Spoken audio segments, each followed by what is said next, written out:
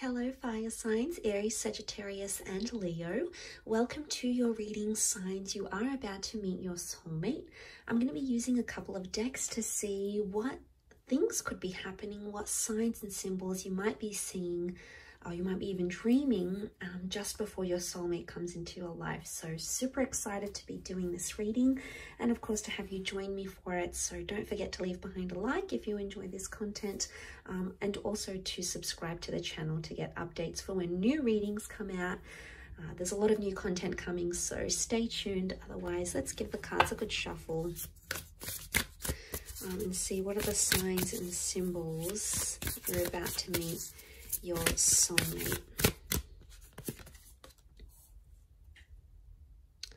Okay, we have the Two of Cups. Really powerful. Some of you are currently in a relationship with your soulmate already, or you've already met each other. You're in a number 2 vibration. Okay, we've got the 10 of Wands, 5 of Wands. Some of you have potentially broken up with this person or have broken up. There's been a lot of conflict, a lot of fire energy. There's something that they've been doing that you're opposed to. I also feel with the 10 of Wands and the 5 of Wands, what's happening here is that right before you meet your soulmate, I feel like there's a powerful falling out, okay? I feel like one of the signs here is that you're going to say goodbye to a lot of people in your life, maybe professionally or platonically. Okay, you're sort of going to be exiting people's lives, or you might be noticing a lot of people exiting your life. You know, they're moving on, they're changing jobs, they're embarking on a new chapter. You're going to start to see that void, I feel. Okay, you've got the 9 of Swords reversed. We have the Queen of Wands. We've got the Death card, so there's a strong Scorpio energy coming through. So either you're meeting this person in the time of Scorpio, or they may have Scorpio placement in their natal birth chart. The Death card is about the past. It's also about change. So for some of you, right before your soulmate comes in, you might have someone from the past come back into your life. Perhaps an ex reaching out, someone you used to work with, you might bump into them, something from your childhood, or someone that you used to know. Sort of the past somehow makes a comeback into your life right before you meet your soulmate. It could also be with the Death card. It's often connected to like a past life connection. So I feel for a lot of you, you'll have some sort of link to your past life right before your soulmate shows up into your life as well. But it can also be loss, okay, huge loss right before you meet your soulmate. So you might lose a person, you might lose a possession, an old way of life might be dying. You might be clearing out and enduring some sort of major transformation that helps to invite this person into your path here. But the Two of Cups says to me it's happening very soon. It makes me think for some of you, you may be in a relationship when you meet your soulmate. There may be someone else here around you that you'll currently be committed to, and then that person shows up into your life.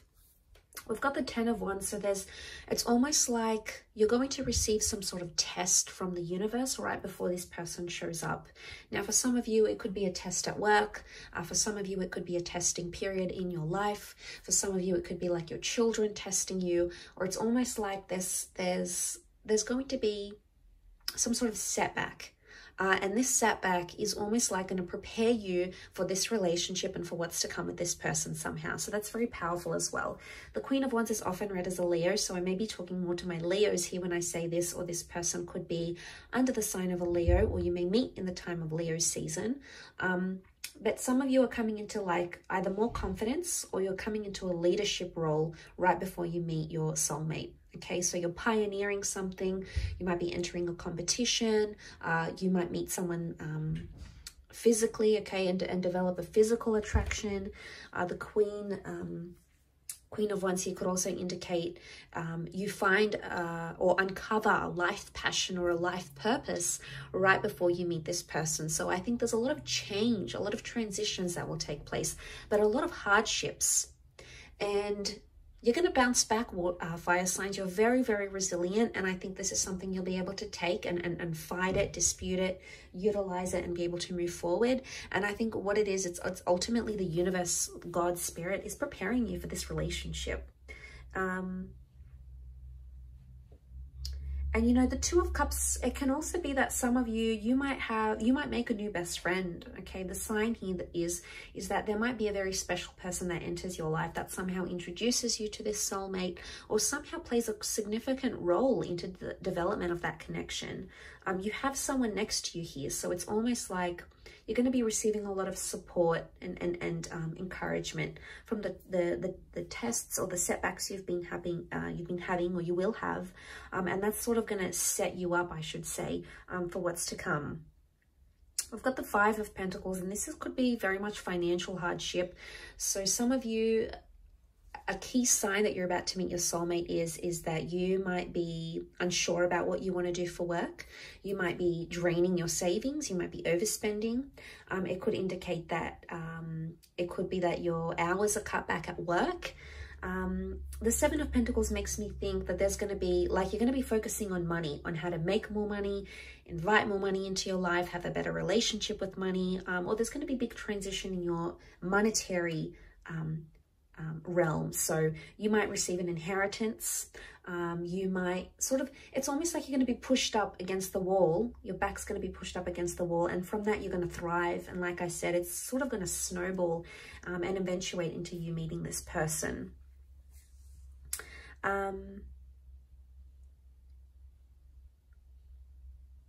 But really powerful. It could also be that someone comes to you for financial help. A friend, a parent, a relative, a sibling, someone's going to come to you for support, financial help. And that's going to be a clear-cut sign, because you're going to be in a position to help someone. And through that help, through that giving back, you're going to channel these sorts of vibrations to meet this soulmate and invite them into your life. And that's huge. Absolutely, that's huge. Let's see what else.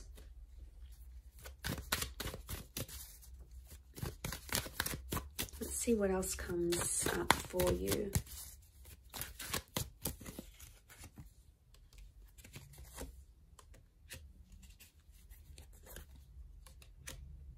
Okay, some of you, you're going to be involved in a lover's triangle. The symbol here, or the sign here, is that you're going to have your soulmate and another significant person come into your life, and I'm not surprised.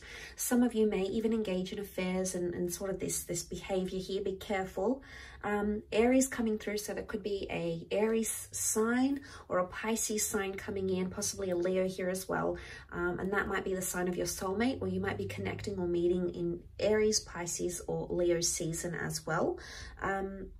The Magician says to me that this is going to happen very quickly. It's a very fast-paced energy, or the relationship is going to happen very fast. Okay, you'll move in together, you'll meet very fast, you'll become involved in an exclusive relationship very, very quickly.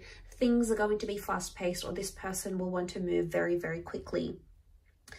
For some of you, it could be that you're going to be entering into like individual success. And the message here from the Magician is that right before you meet your soulmate, you might start something, okay? You might start your own business, you might do freelance work, you might be more independent, you might change your identity, your name, your status in the world. There's something about that inner self-transformation that'll take place here.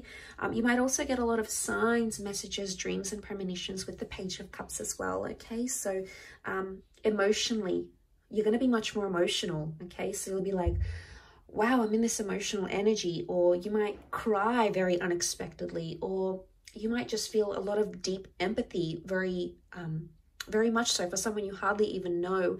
There's going to be a lot of ways your emotions will surprise you, and that could be a very telling sign that your soulmate is about to enter into your life.